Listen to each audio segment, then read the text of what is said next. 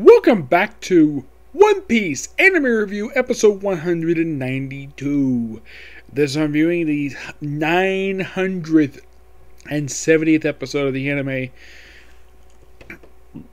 which is called Sad News, the opening of the Great Pirate Era. Yes, this is episode that is pretty much the beginning and the end of the flashback stuff for the Wano arc. Yep, we have roughly 3 more episodes of this before we finally go back to present day. Yes. So, this episode finished up chapter 968 down the last 3 pages of that chapter, and going through pages 2 through 11 of chapter 969. Now, this episode has a lot of extended sequences in here, just to pad out the runtime. Yeah. So, we have Oden, basically, he's like told, no, don't go, you don't have a plan. It's like, he has a plan. So he runs across the country, stops, gets like half of the capital, then, of course, and he stops and he runs like crazy. Yes, in the manga, this was really quick. In the anime, they just basically extended this, like, oh, let's have Oden basically run across some fields, have people see him, and eventually gets to the capital. And then when he gets to the actual castle itself, in the manga, basically, this scene took place in about 3 pages. This whole sequence took about 4 or 5 minutes of screen time. Yeah. They extended the heck out of this particular scene of him running all the way to the capital, slicing through Orochi's troops, and eventually get to Orochi himself. And he's about to slice Orochi, and then he's stopped by a barrier. As in the berry fruit. You're thinking, wait, isn't Bartholomew the captain of Bartholomew? Isn't it his deputy? Well, it's probably the case with the clone fruit. This was the previous person who held the fruit prior to Bartholomew getting the fruit. Yep, so he stopped by this guy, this priest, and basically Orochi's like, tells him like, you can be proxy until I return. He's like, nah, I manipulated buddies, make me yours. Yeah, basically what he did, he basically had the old lady he's working for him, where she pretty much just basically manipulates everybody to make him Shogun permanently. Despite the fact originally he was told that it was supposed to be temporary, but it's permanent. And then, of course, he explains kind of what happened with his father. And, of course, Mikasha, apparently he decided to fire poison arrows at people. I don't think this actually happened in the manga. This is something that the anime just added to the thing just to make it a little more interesting. Yeah, Kaido's seen here only in this dragon form. Yep, you don't see Kaido in...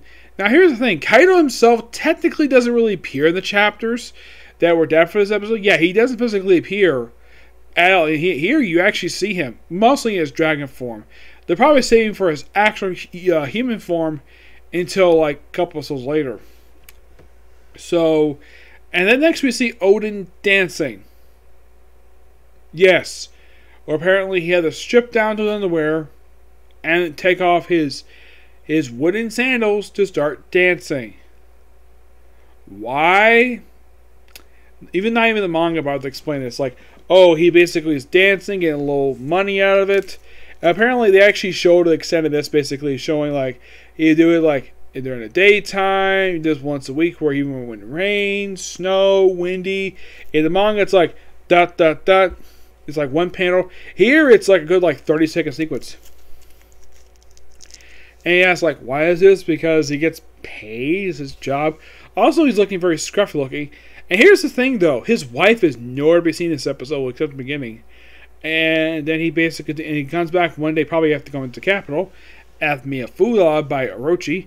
And then he gets a newspaper from his son, Momoshiki, where he's informed that Roger has been executed. Yep, the thing that started this actual series, Oden's execution, which happened 22 years before the events of the series.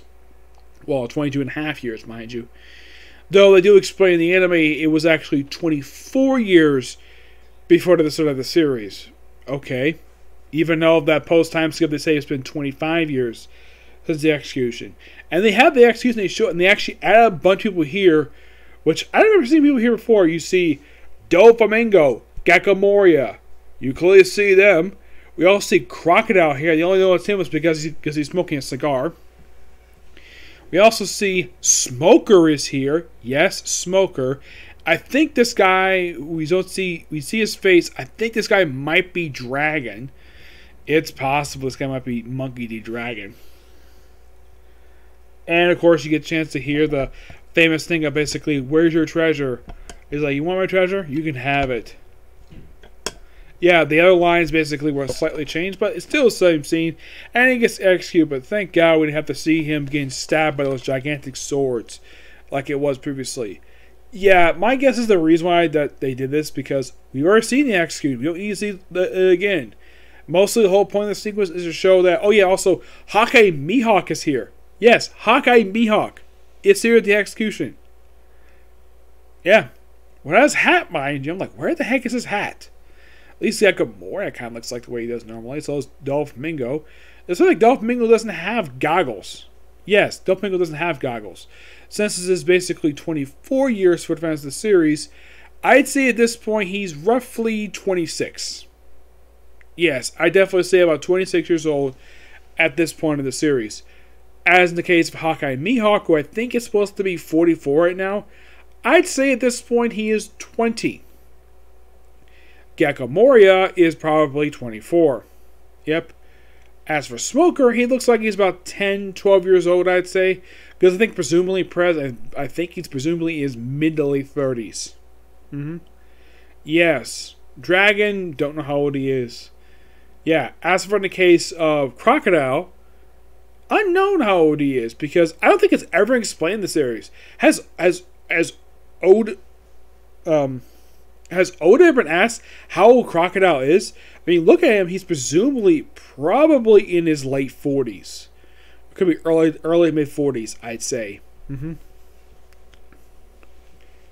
Yeah, I highly doubt this is Gang Benj, because I highly doubt he'll be here. And plus, the coat is different from Gang Benjwood's. So my guess is, being it based on a cigar, it's Crocodile. That's my personal guess. But this was years before a lot of people even became warlords. You know, one person who's actually not here per se? We do see Whitebeard, presumably in his flashback. Yep, we see him. I'm trying to think. It's like, you see most of the known warlords here. Well, ones at present day. I could probably say the only person you don't see here, well, I get why Jinbei's not here. He's probably in the ocean at this point. Okay. In the case of someone like, I'd say Paula Hancock, she's probably a little girl. I think she may be still Mary Jo at this point. Yes. But in the case of the other ones, well, Edward Reevil is probably not even around yet. Probably no one knows where he is at this point in time. Law himself, probably back in his home before traveling to Doflamingo. It's possible. I'm just basically guessing exactly what these people are even up to, who are considered part of the Seven Warlords. Blackbeard obviously is still with, well, Whitebeard at this point in time. Yep. But this overall was a great episode, and can't wait for next week, which is going to be started at the beginning and the end of the flashback episodes before we get to the present day stuff where things start changing. Yeah, and also with basically getting to chapter, well, halfway through chapter 969 with roughly about 6 pages left. So you probably think, okay, so we're presumably about 42 chapters behind the manga? Yes, I definitely say so. I think about 41 and a half, I'd say. Yeah, 41 and a half chapters. That's not bad, especially since the next chapter comes out next week. Yeah, I think they're going to keep this up for quite a while. Excuse me. Yeah, they probably keep this up for quite a while. But who knows how much I can do for next week, because, well, 269 has got 6 pages left, so who knows exactly how far they're going to go with next episode. Yep. But yeah, that's episode of you. Next one's going to be Yoshima Princess Half Demon. Yep, that one's going to be next, okay? See you in the next video. Bye.